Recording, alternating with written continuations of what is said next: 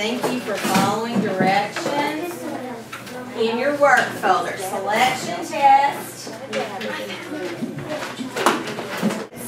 So we had a lot of sentence fragments, and we need sentences in 3rd grade. So we took some of those subjects and some of those predicates and put them together, and I must say, came up with some very strange sentences. You're going to read your sentence, and then I want you to be able to tell me subject and predicate. The wild talking dog ran up the lawn.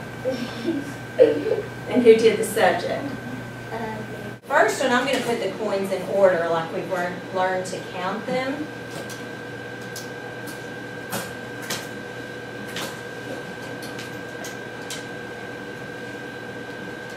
All right. Count those. Remember, with money, you want to count several times. Write your amount correctly using the cent sign. 2, 3, show me.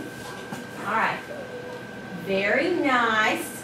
What do you think I thought was going to be tricky for you all, China? Zero. Forgetting the zero dime.